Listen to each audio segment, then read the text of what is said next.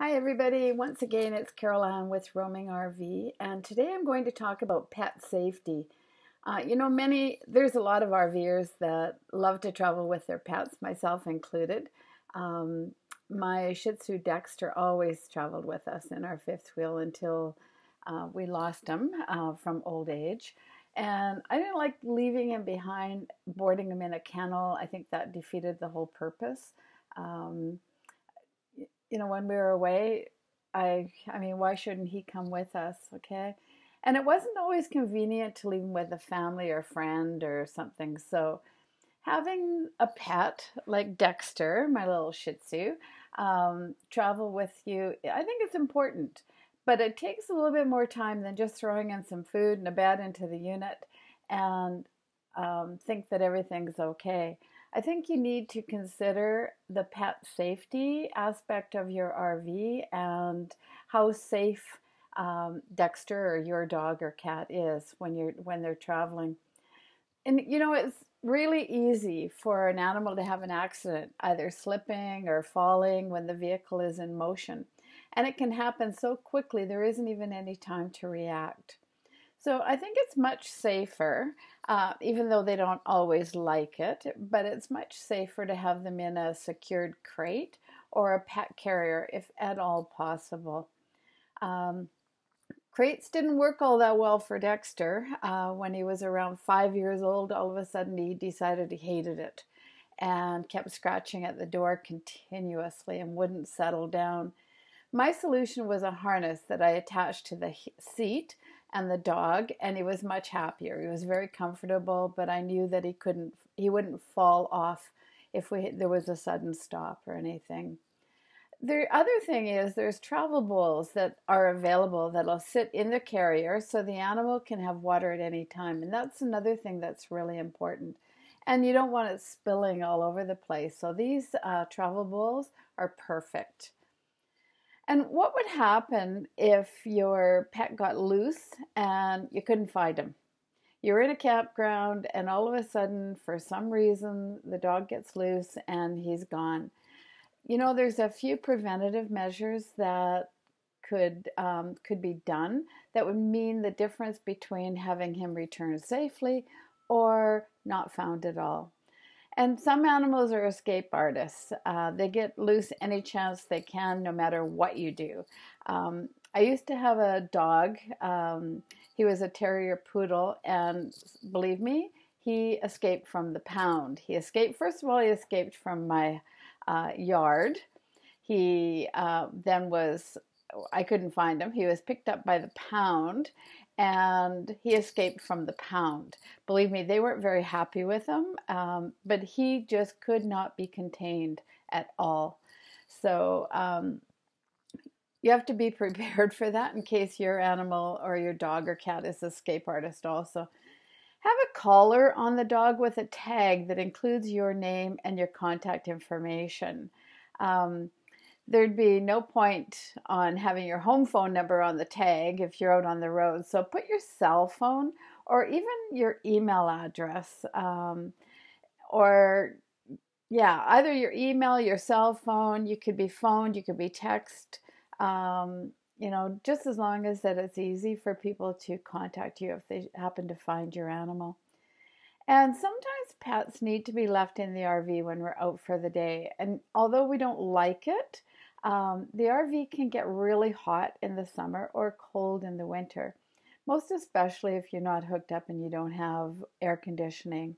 So always make sure that you have fresh water available, have proper ventilation and a controlled temperature in your unit. Um, Another thing that's a real pet peeve for me, actually, pun on the pet, I hate it when dogs bark incessantly. Um, and I've been in a park where the people next door, they go away for the day and they leave their dog in their unit and the dog barks continuously. And the dog is obviously upset about being left behind, but the people around the unit are just as upset and annoyed, and they worry about the dog, but they worry about the noise and such too. So if an animal does that, don't leave them behind. You're just going to have to accommodate them and take them with you or leave someone with the animal. Have some little bit of consideration for the animal and for your neighbors.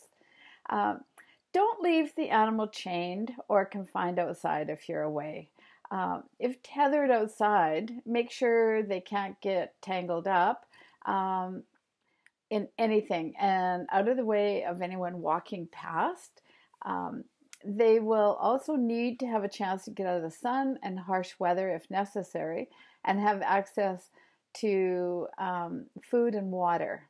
Okay, but I recommend that you do not leave your animal when you go away for the day, and leave it chained up. I mean, so pet etiquette. Now, not everyone thinks that your animal is as cute as you do, and not everyone likes to hear the barking or noise that some dogs can create if they're not properly checked. Okay, just because you think, just because I thought Dexter was really cute doesn't mean everybody else did too. So have your pet on a leash at all times if you're outside with them. Just remember that the reason is because not everyone's an animal lover. So be careful when you're approaching other people and make sure they're comfortable being near your pet before you get too close. So step back a little bit if you see someone approaching, hold on to your dog and make sure the person is comfortable. One thing that really bothers me, and I incessantly am complaining about it, is clean up after your animal.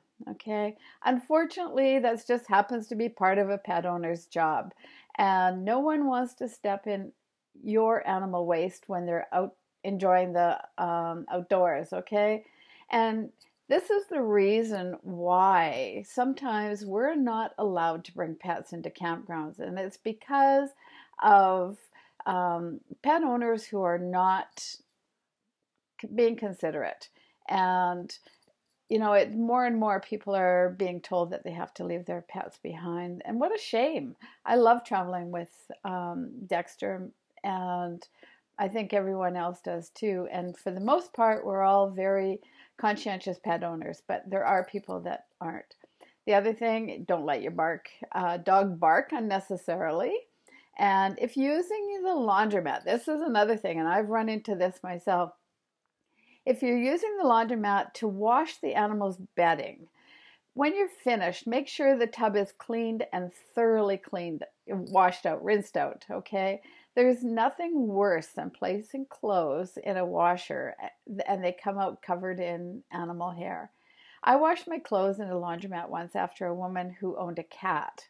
Unfortunately, she wasn't aware of it, but everything she owned was covered in cat hair. And when my clothes came out of the washer after using it after she did, they were covered in cat hair too.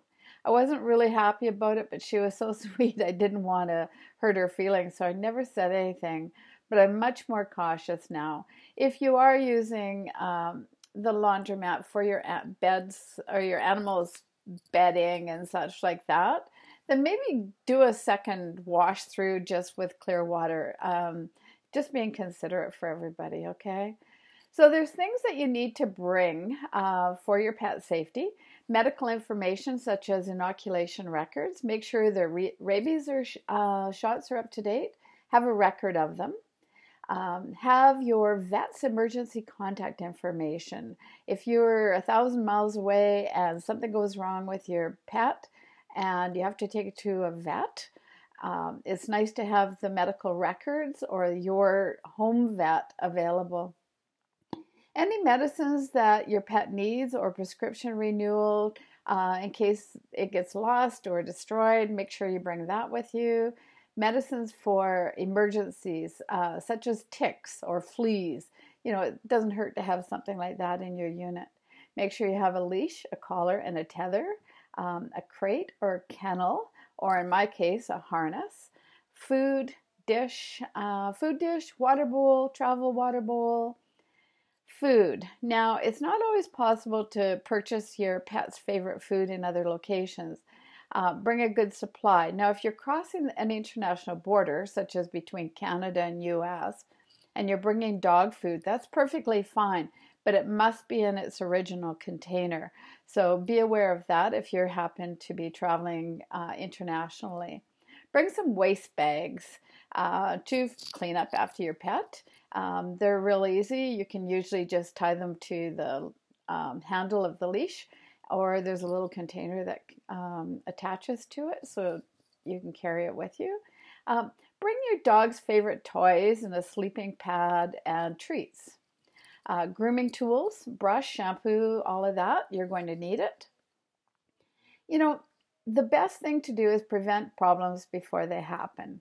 And when you're making campground reservations, make sure it's pet friendly and let them know you have an animal traveling with you. You know, there's nothing worse than arriving at the end of a long day of traveling, getting into your campground, looking forward to getting set up, and then finding out it's not, they don't allow pets. So make sure you check ahead of time. Make sure you bring along an emergency first aid specifically for the animal, okay? And have a color photo of your pet just in case it gets lost, okay? You'll want to put up posters, and accidents happen. It's not always possible to completely avoid them, but by being prepared and aware of the potential dangers, it's possible to prevent them from happening, at least for the most part, okay? A safe, healthy, and happy pet makes traveling with your family pet that much easier for everybody. So really consider pet safety. It's always important, and it's easy to do. Thanks. Once again, it's Caroline Quibello with roamingrv.com, and I will talk to you soon. Thanks.